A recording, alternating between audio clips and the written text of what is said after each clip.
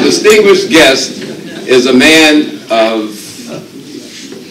who can say that he's one of the few attorneys who have played both sides of the legal ball. He was a prosecutor, and now he is a defense counsel. He went to Howard University and then on to law school at William and Mary. And he left high school to go into the Army as an auto mechanic. And he spent time training in France with their equivalent of the Special Forces. And how he got here, he'll tell you all about it. But he comes with the knowledge of the legal system like very few people have. And it's important for especially the young people here to hear his message. There's an issue of violent crime, and then there's the issue of other crimes, and including white-collar crimes. And what he can share with you is his experience on both sides of the legal spectrum.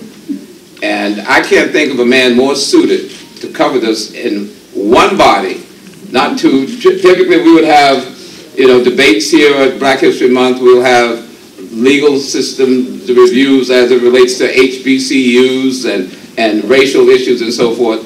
But here's a man that has seen both sides of the legal system when it comes to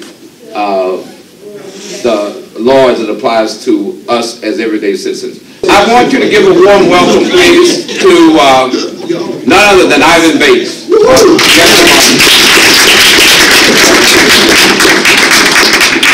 Thank you, Mr. Chairman. Thank you, Mr. Bates. Thank you. My pleasure. Good afternoon. Good afternoon. I just want to say thank you to everybody coming out.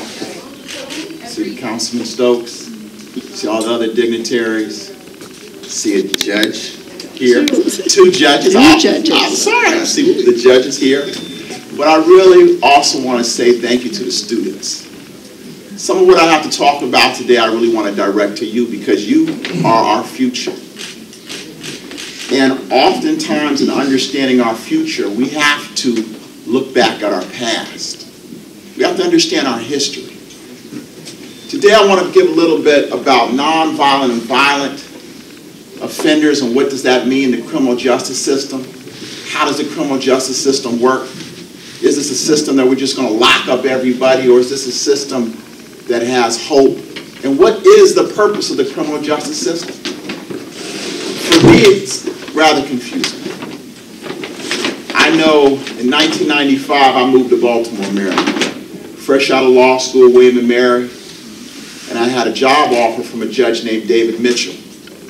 Judge Mitchell operated and did the juvenile division. He was in charge of juvenile division here in the Circuit Court of Baltimore City. I moved to Baltimore basically to take care of my aunt. Her name was Edna Diddison. She lived right up the street. Apartment 6S. In a tall high-rise on the corner of Charles Avenue, North Avenue. And I always remember being here, talking to her, and thinking about what was going on in the city. When I moved here in Baltimore, I was a law clerk. Being a law clerk, you sit there and you help a judge. Your job is to do what the judge needs you to do. And I wanted to be a defense attorney once I stopped being a law clerk. However, one day my aunt was mugged. When she was mugged, I remember receiving a telephone call, and I remember running to help her. I was so afraid, she was afraid, and back then she was 75 years of age. Because my mother had asked me to be the one to help take care of her. She didn't have any brothers. She had a lot of brothers and sisters, but she didn't have any children. At that point in time, I felt like I failed. I wasn't there for her. Eventually, they caught the mugger, and She was able to get her purse back. But I remember seeing the fear in her eyes, and I wanted to do something different. I wanted to do more. So I applied to the Baltimore City State's Attorney's Office in 1995. I was accepted, and I was given a job, and that's where I had the opportunity to meet and work with, here now, Judge Holly Weinstein. It was judges such as her and people such as Judge Weinstein that allowed me to have a foundation to understand the criminal justice system. After I'd worked in the state's attorney's office for about 6 years, I was in every division: juvenile, district court, circuit court, homicide division. I was sitting down doing a murder case, and I was telling the judge all the positive things about the person charged with murder. They were going to take a plea. And the judge turned to me and said, "Mr. Bates, you appear to be a defense attorney in a prosecutor's suit today." And I said, "Why do you say that?" She says, "Because you're fighting harder for this young man than his own attorney." Wow. That opened my eyes. Wow. The criminal justice system needs people on both sides who will fight for you. That judge wanted to hurt. Yeah. I then became a defense attorney, where I worked with a firm named Shulman, Treem, Chemical, Guild, and Ravenel. I worked with an attorney named Ken Ravenel. We had a case that went before the United States Supreme Court. And as an attorney, that's the pinnacle of our law profession. Very few attorneys ever have a case before the U.S. Supreme Court. I remember sitting there watching the judges. It was one of the last cases that Judge Connor, first female judge in the Supreme Court ever heard. I remember staring at her because for me, my hero was Thurgood Marshall. And for so many other people, their hero was Justice Connor. I remember sitting there looking at her, understanding that I was in the presence of an individual who had given so much to knock down so many doors. And I understood how important understanding the past was. After working with Ken Ravenel, I then started my own firm, Bates & Garcia, and I've had cases all around the country. I've done all types of cases. Some of the cases that people remember me for is I represented a police officer in this case called Silk Road. DEA agents, Bitcoins. The case had me in San Francisco. I learned a lot about the federal system in San Francisco. I also represented Sergeant Alicia White in the Freddie Gray matter. I learned a lot about the police department. I learned a lot about community relations. And many people now view me as the face of the victims in the Gun Trace Task Force. I had about 40 or 50 cases over a 5 or 6 year period where I began to represent individuals just because I would see the name Wayne Jenkins on their charge documents. I would take their cases half price or almost pro bono because I figured out what he was doing and no one would listen to me. So I've seen the criminal justice system in ways that have been good and ways that have been bad. I can understand the difference between a non-violent offender and a violent offender. But to understand the criminal justice system, I have to understand the history. See, right now in America, we talk about mass incarceration. We do have a problem. How do we get to this point of mass incarceration? How do we talk about violent and non-violent offenders? And how do we get out of where we are? And understand the history of incarceration in America. It didn't start here in the United States of America. Unfortunately, the United States of America just perfected the process of incarcerating individuals. We can sit down and see from the early inception of slavery, bringing our ancestors, many people over to America. You always had the chains, that mentality. But in the 1500s, in England, they were using dungeons to lock people up. In the United States of America, we had the Jackson era, and that's when we first started to see a shift from dungeons to, i.e., we're going to lock people up. We need to have some of the labor to do the work that we need to do. And you have the class divisions. We can sit down and see the progressive era. And that's the era within the criminal justice system where they finally say, we're not just going to lock people up, we'll give people parole. We'll give people the opportunity to no longer be indentured servants for everybody. We'll give people the opportunity to maybe have a job. And then that's what the criminal justice system looked like until 1970s. In 1970, Richard Nixon signed bills talking about the criminal justice system, and that's where we have the mess that we have today. There we decided that we were going to incarcerate individuals and basically take them out of society. And taking them out of society wasn't focused on rehabilitation. And it's interesting, the progressive era talked about rehabilitation, but from 1970 on, it didn't. And in 1986 is when a lot of what we have now began to happen. That's when Ronald Reagan, we had the war on drugs.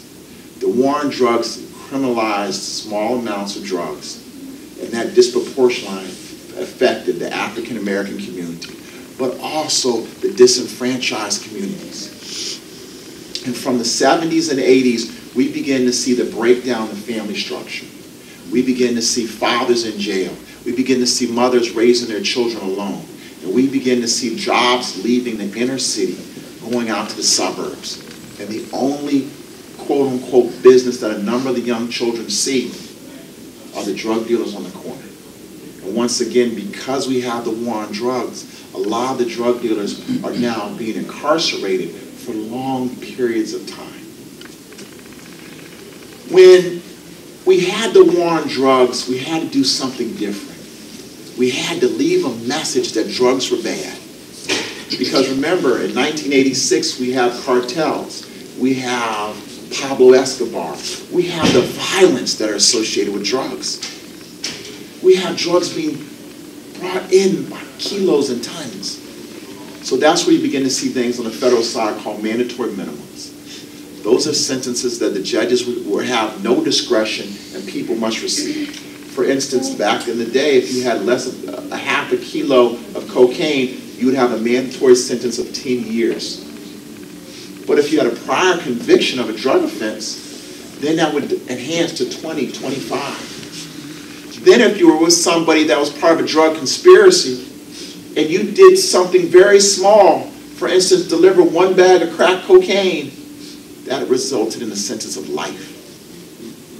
We began to see families broken up. Right now in the United States of America, there are 7 million people that every year have contact with the criminal justice system in jail one way or another. What we've done is we've created a system that haves and have-nots. We've seen a flight from the cities, and we also have seen the war on drugs and criminal justice system decimate African American community. In the United States of America, compared to the rest of the world, we have the highest rate of incarcerated people. For every 100,000 people, 716 or 4 point in Baltimore, 716 people are incarcerated out of every 100,000 people. The United States of America only has 4.4% of the world's population, but yet 22% of the people incarcerated are United States citizens. Think about that for a moment. The United States of America has decided and we've taken incarceration to a new level. So what do? How do we get here? And what are the effects? You can see these policies have had a disproportionate effect on African American communities. What we've seen is that a lot of times, some of the charges, the conspiracy counts, what they've done is they've also entangled families. What they've also done is entangled the mothers of the children. We see the war of crack versus cocaine, and what has that done? Crack cocaine was predominantly in the African American community. Cocaine was predominantly in other communities. The sentences were a lot stiffer for crack cocaine. We look at 28% of all, in the state of Maryland, 28% of African American men are arrested criminally. However, 51% of the jail population is African Americans. Think about those numbers for a second. What the criminal justice system has done is decimated the African American community in so many ways. It's breaking down the family structure that we see. What are we going to do about this, and how do we get from under this? I believe in opportunity. An opportunity, how do we do that? Because first we had to understand history, we had to understand opportunity.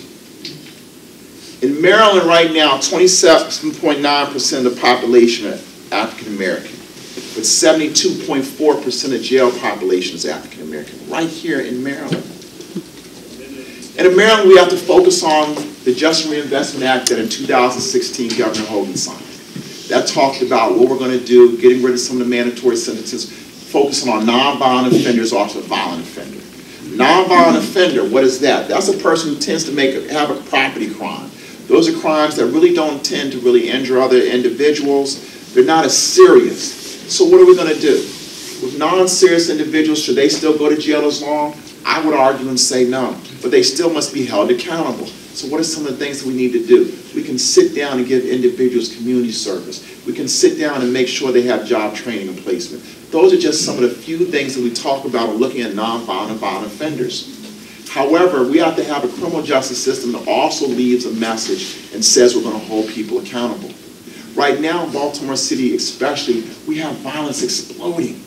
What is that from? Some of it's from the economic disadvantage. Some of it's from individuals that just are so hurt they don't care who they hurt. And some of it's from individuals that are so poor in our communities that they just need to do it by any means necessary. But what is this criminal justice system going to do? We have to hold violent offenders accountable. Does that mean we lock up everybody? Well, if you're violent, and you're carrying guns, and you're shooting people, you must be held accountable. And those are the things that we have to make sure our system is able to do. I would argue that when you look at a nonviolent offender, we have to make sure that we can put them in a position so that they don't eventually gravitate and graduate to being a violent offender. We have to give the nonviolent offender the opportunity to understand what's going on. We have to give the nonviolent offender the opportunity to be placed in the community service so that they have the skill set to see people around them who are doing positive things. Whether it's a school, whether it's a church, whether it's a business, a nonviolent offender can walk around. Two of the things that are most important in the city are safe, clean cities. One, the criminal justice system needs to make sure they're safe. And two, the nonviolent offender, that workforce could be used to try to make sure the city can be clean. How? There are programs already through the court system, programs through the police department, programs through the prosecution's office. Programs need to link together and make sure that if you're going to be a nonviolent, if you're going to go ahead and break a window, if you're going to break into a car, I'm going to hold you accountable. And you're going to go back to that community, you're going to clean, you're going to sweep, you're going to do the things to make sure that you understand. The criminal justice system is more than just about locking people up, it's about relationships. A lot of times the individuals that come through the criminal justice system, they don't have the connection to the community. We live in a city right now in a community where we have the have and have-nots. People are neighbors and they don't know each other. Once they have the opportunity to know, once they have the opportunity to be invested, that's when they're willing to make a change in who they are and their actions and their behavior. However, if the nonviolent offender does not understand what's going on and they continue to be, and they eventually become violent, then they must be held accountable. So, now that we understand we have an opportunity to make a change, we have to have a plan to make this change. One of the things that I suggest, the first thing we do is we go down to the legislature and tell them there's some drugs that you're prosecuting that we have to decriminalize. But the legislature must be the individuals that will do this. For instance, let's look at the marijuana situation that we're here in the city. With marijuana, there are a lot of people that want to decriminalize marijuana. I, for one, believe in that.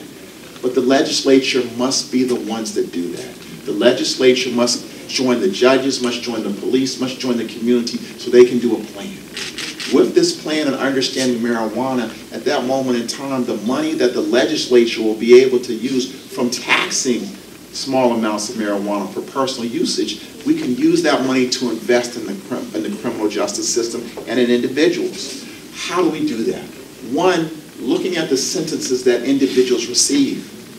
Does the individual for marijuana can go ahead and maybe get a year? Why do we want to do that when this individual can be trained for job training, skill set, things like that? We need to make sure that we give businesses tax breaks and tax incentives to make sure that they can adequately train the individuals that from the criminal justice system that they also will believe in. We also talk about the bail industry and cash bail. Cash bail for some people is terrible, for other people is great. It just depends how you look at it. I, for one, look at the system that you changed in 2017. The court made a ruling, and the judges don't look at cash bail as often as they used to. Unfortunately, in Baltimore City, that hasn't been the greatest thing in some ways. We have to have a system that invests in pre-trial supervision. What does that mean?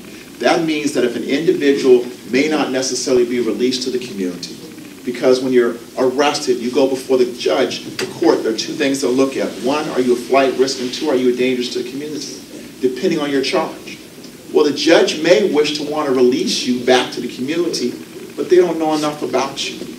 So if they don't feel comfortable, they will incarcerate you. In Baltimore City, there's been an increase of 23.6% of the individuals been held since the new rule has been implemented. A number of these judges would gladly send you home on electronic monitoring if they have the opportunity. If we go ahead and legalize marijuana, and it's done properly through the General Assembly, and they can tax it, then that's the money that can be used for the pretrial incarceration programs that we would need to make sure that we can watch some of the nonviolent offenders.